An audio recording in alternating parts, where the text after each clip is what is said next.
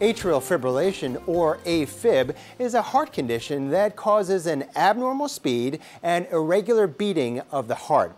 AFib causes an increased risk of stroke by having that irregular beating lead to blood clots that form in the heart, travel through the blood vessels, and hit the brain.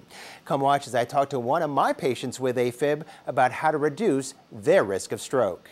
It's good to see you after your recent hospitalization for atrial fibrillation. How are things going? Pretty good. I feel pretty good. I just have one question. Do I really need to be on this new medication, this blood thinner? Certainly on my agenda to talk to you about that today as well. Okay, good. That's good. Yeah, so these medications are really aimed to prevent blood clots from forming in the heart and traveling up to the brain and causing a stroke.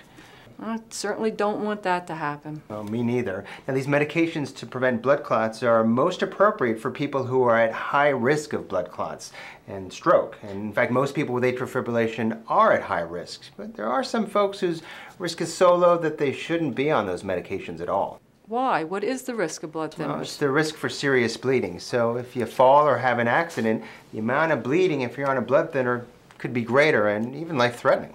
That's scary. How do I know what's best for me? So every patient is different, so we use a scoring tool called the CHADS-2 scoring tool. Well, that's interesting. Go on. Yeah, so in that tool we give points, and the more points you have, the greater your risk for stroke. So if you're elderly, or actually greater than 75 years of age, you get 1 point.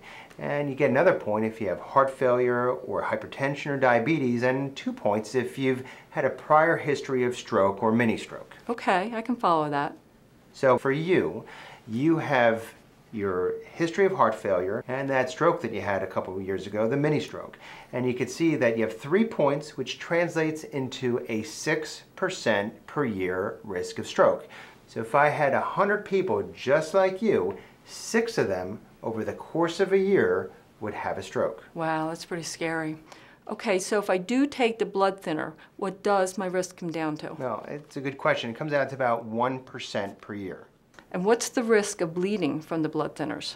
Well, your risk for serious bleeding, that's one where you might need a transfusion or surgery, or one that might even be life-threatening, is about 1% per year. So if you had 100 people who were on that medication, 1 out of 100 will have a serious bleed. For me, the benefit of taking a medication to prevent blood clots makes sense, because the risk of stroke for me is far greater than the risk of bleeding from the medication. You got it. That's exactly right. Now, everybody's bleeding risk is different, which is why actually talking to your doctor about it is a really good thing. Is there anything I can do to decrease my risk of bleeding? It's the common sense things. Keep your muscles strong. You don't want to fall, right? So engage in activities such as walking or using a stationary bike or even yoga. Well, that's great, because I'm really anxious to get back to my exercise routine. Now, just be smart about it and don't engage in any activities that might increase your risk for trauma or getting injured and bleeding from that.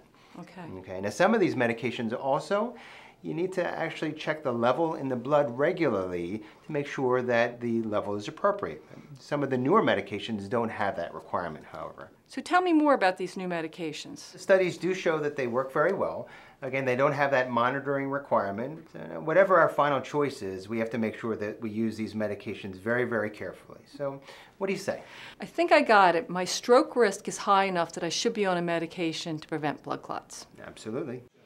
Strokes are one of the most devastating complications of atrial fibrillation. Talk to your doctor to see if a medication to prevent blood clots is right for you. For more information, you can visit ACP Foundation.org/AFib.